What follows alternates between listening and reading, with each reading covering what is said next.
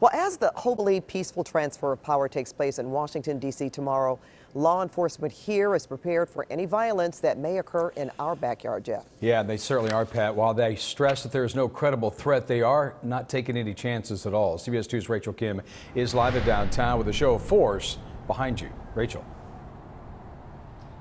Yeah, Jeff and Pat, earlier this afternoon, LA city and county leaders said that they are prepared to make sure we see a peaceful Inauguration Day tomorrow here in LA County and surrounding areas. They said they fully support everyone's right to protest, but they also made clear that they will not tolerate violence anywhere.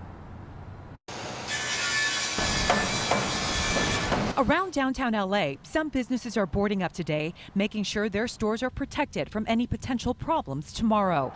After the violent attack on the U.S. Capitol on January 6th, the FBI has warned of plans for armed protests in Washington and all 50 state capitals ahead of President-elect Joe Biden's inauguration. Whatever happens, happens, and I hope nothing will happen, but we are worried.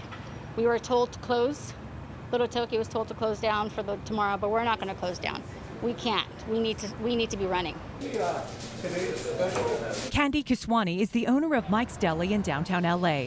Her business is steps from LA city and county government buildings, where security has been ramped up because of the planned protests. LAPD has been in uniform since yesterday, the entire organization. We've been working 24 hours a day, 7 days a week on the intel cycle, on planning for eventualities and potentialities. This afternoon, local and federal leaders spoke about their coordinated effort and the ramped up security in place around our government buildings and other places that may be targets.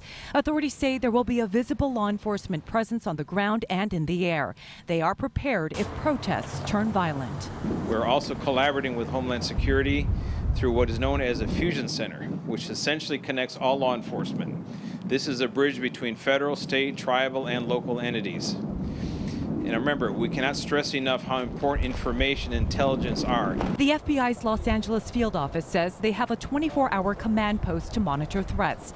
As of today, they said there are no known specific or credible threats to our area. Our investigative focus is only on individuals who commit acts of violence or threaten the public and the safety of others. Candy Kiswani has a message for them. For everyone out there that's watching this, just please be peaceful. Be courtesy to everybody else. Everybody's dealing with all this COVID. That's all we're asking. Again, authorities are asking if you have any information about planned violence tomorrow. Please contact the FBI, the LA County Sheriff's Department, or the LAPD. As they say, if you see something, say something.